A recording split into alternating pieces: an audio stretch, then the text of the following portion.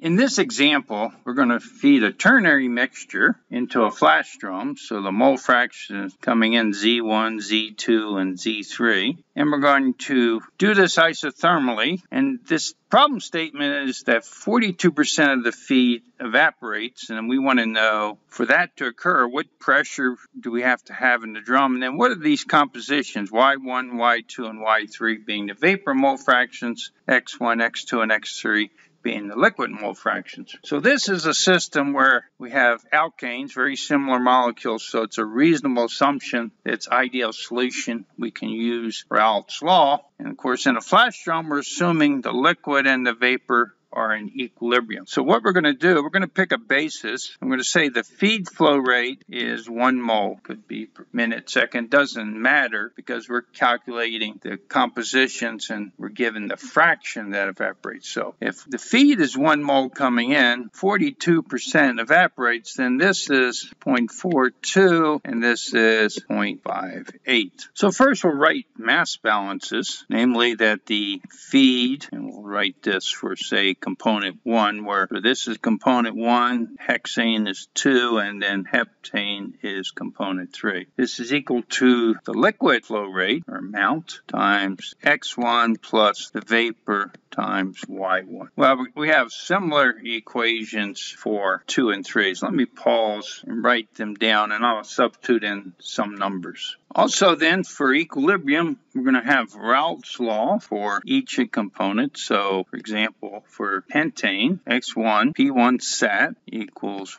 Y1 times P. And I'll go to literature and I'll look up P1 sat at 55 degrees. And I get 1.853 bar. Well, similarly, I can write down equations for components 2 and 3. So let me pause and do that. So I've numbered the equations 1 through 6 so far. So let's look at unknowns that we have. So we don't know the liquid phase mole fractions, likewise the vapor phase mole fractions, and the pressure. So 7 unknowns. Right now we have 6 equations. Well, the 7th equation is that X1 plus X2 plus X3 must add to 1. So now we have 7 equations, 7 unknowns. Now we might be tempted to also write down Y1 plus Y2 plus Y3 equals 1.